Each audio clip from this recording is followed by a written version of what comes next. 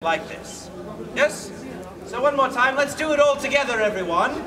Feet together. Right foot up in the air. Hold it. Down. Lift your hand to your visor and open.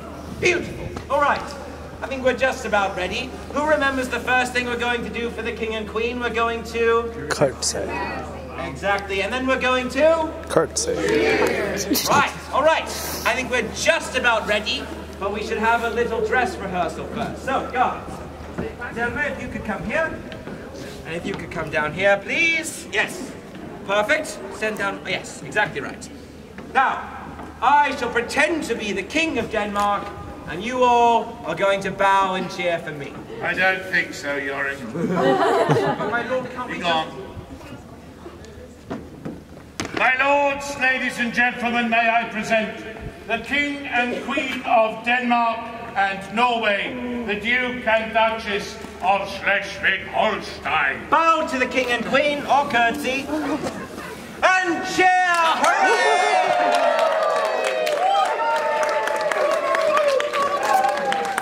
And guards, salute. Beautiful. Very good, Yorick. Yes, very well trained, York. Absolutely fierce-looking guard. I agree, my lord. I'm scared. I need Though the memory of our dear brother Hamlet's death is fresh and green, and it is fitting that we, and indeed our subjects, observe a period of mourning, it cannot be denied that life goes on. And we must think about what is best for the country in this time of crisis. Yeah. Gertrude, you have taken me as your husband, and I humbly join my strengths to your wisdom, and I thank you with all my heart. Hooray! Hooray! Now, let's get on with this business of running the country, eh, Valenius? Indeed, my liege. The first order...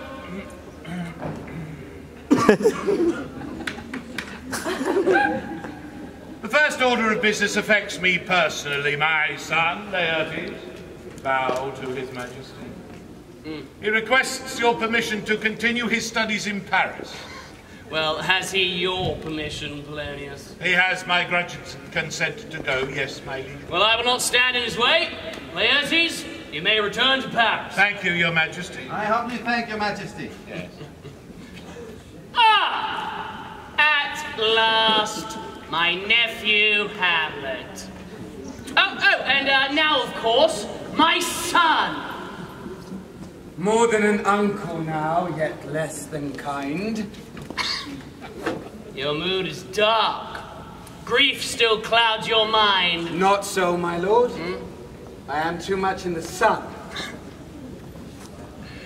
Son! It is sweet and admirable of you to be so affected by your father's death. But, as well you know, son, your father lost his father, and that father lost his. And so it is, my dear, for all eternity. And it is good and proper to grieve, for a time, but to continue with this melancholic kind of depression, well, that's just not healthy, and it isn't manly. Look on me as your father, for you are, and this is no secret, my one true heir, and the future king of Denmark. Hooray! Yay! As for your plans to return to Wittenberg, to continue your studies, that goes against our plans for your future, dear. Yes, you are to remain here by your mother's side to cheer and comfort her. I shall in all things obey you, mother. Well, that is a good and loving answer. Gertrude, come, let us greet our people. Guards, you are dismissed. Make way for their Majesties. Greetings.